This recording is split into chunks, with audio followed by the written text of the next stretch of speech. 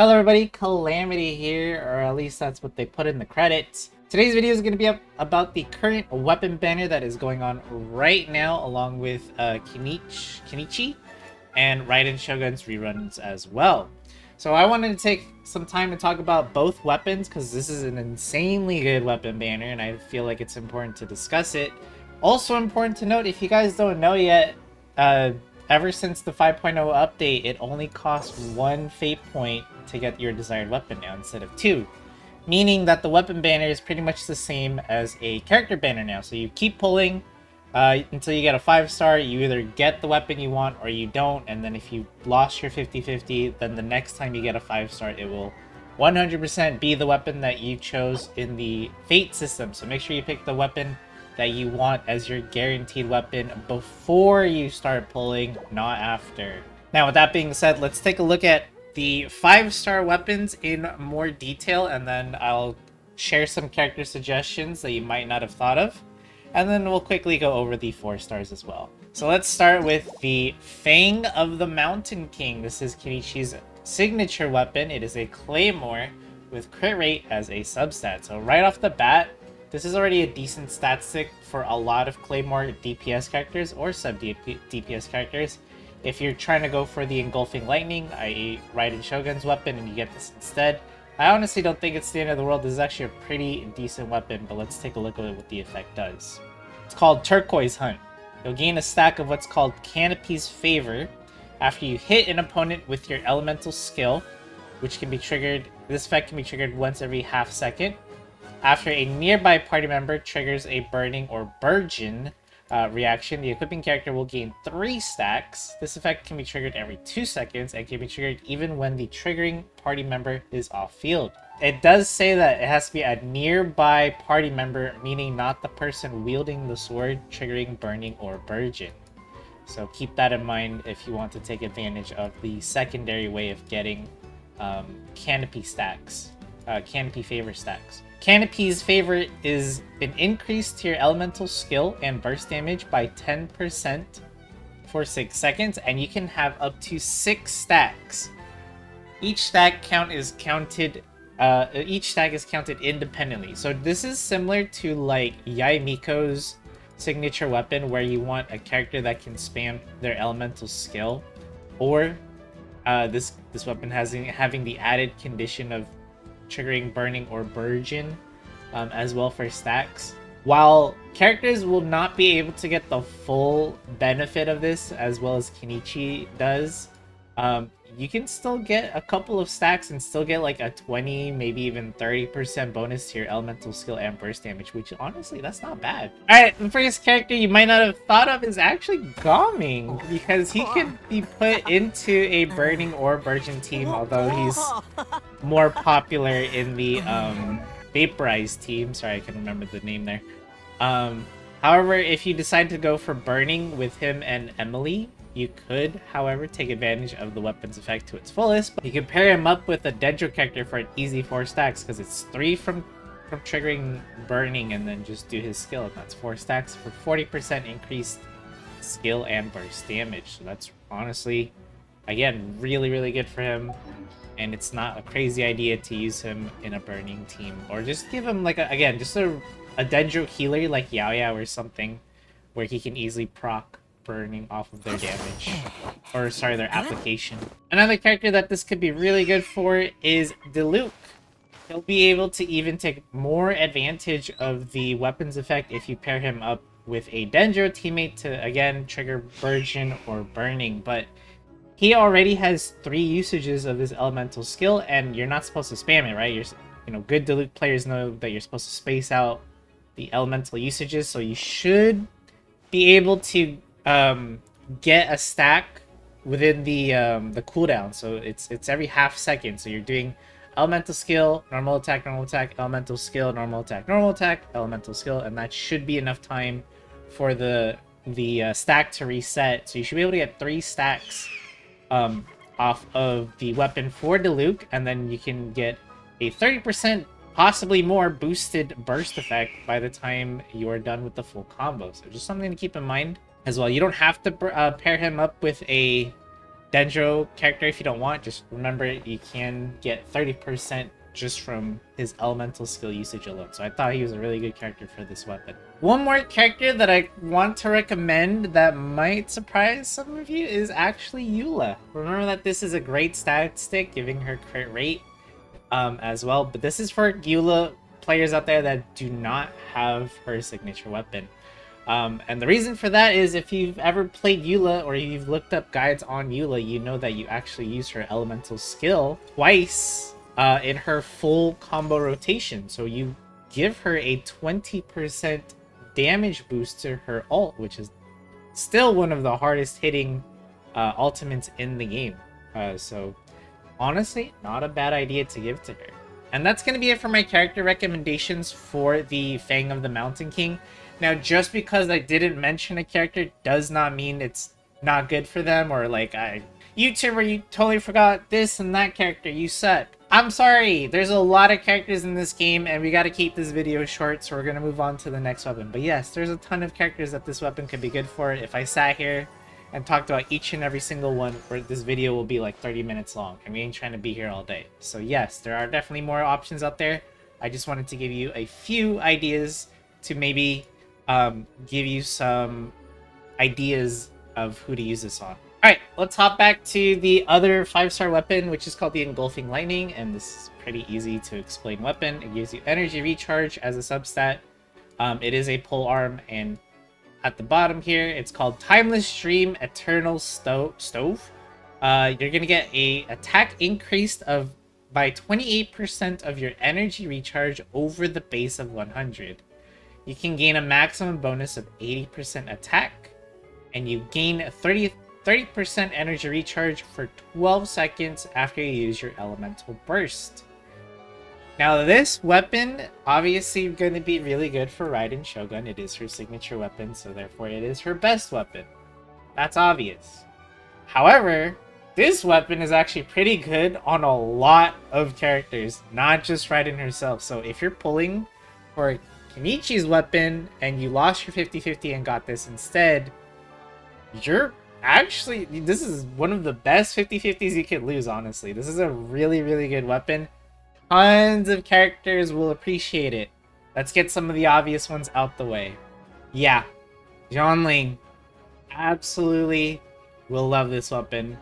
She's a character that you want to build energy recharge for because, honestly, without her burst, her damage is lacking. So outside of her using her burst, it's pretty bad. So having a lot of energy recharge, giving her a lot of burst uptime is what's going to keep her in the fight, dealing a lot of damage all the time. And not only that, that energy recharge you're getting is being converted into extra damage for you. So it's a win-win.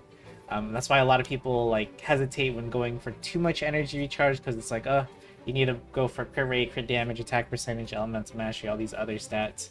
And energy recharge, well, this makes it so that the lack of offensive stats that you end up losing to invest in energy recharge is made up for you. And this is a really, really strong weapon for her.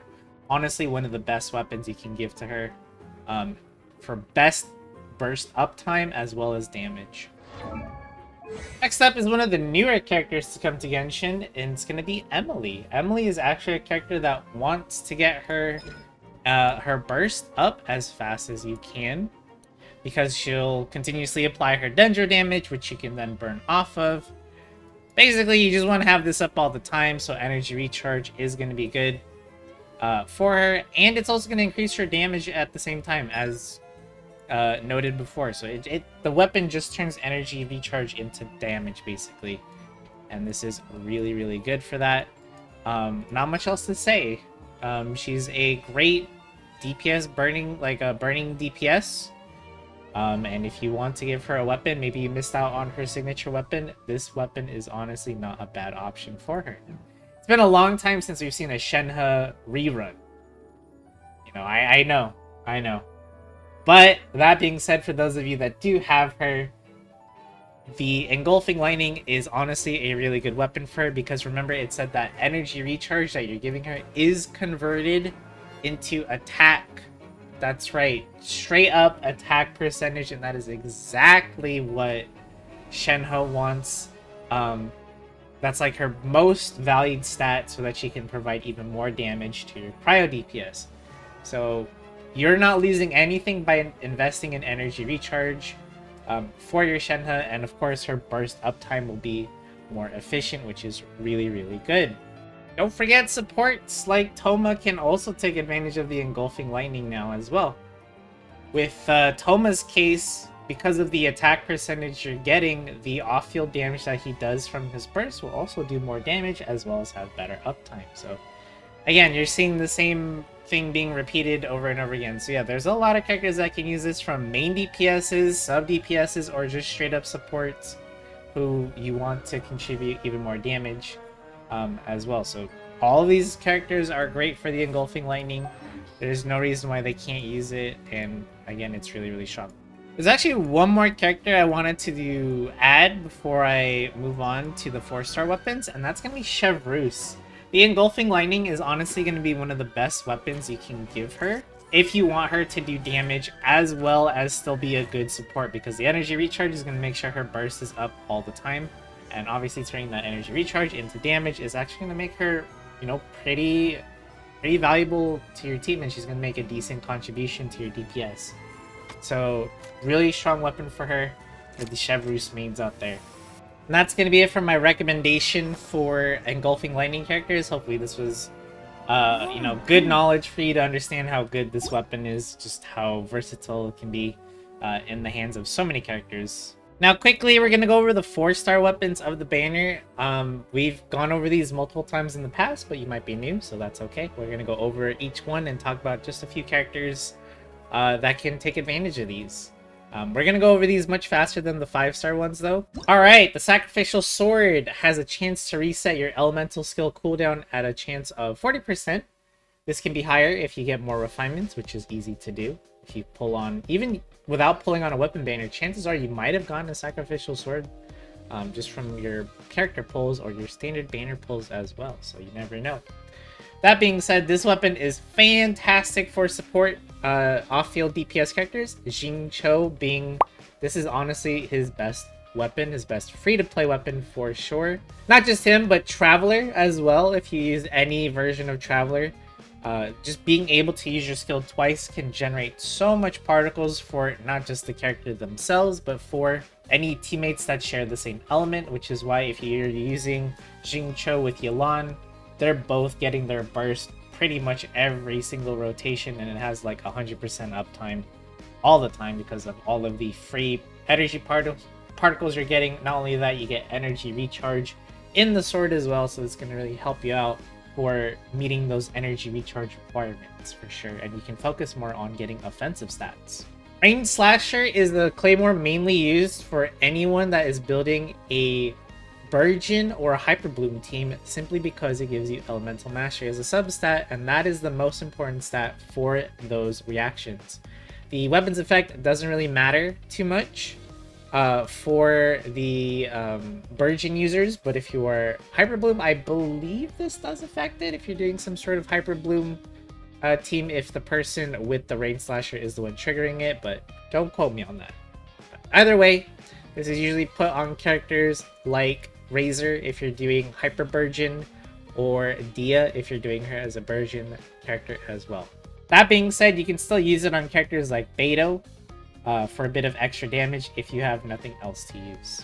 Next up is the Favonius Lance. This is one of the best 4-star weapons in the game. It is used on just about every single support character. If you ever look up a guide, you'll probably hear this name over and over again.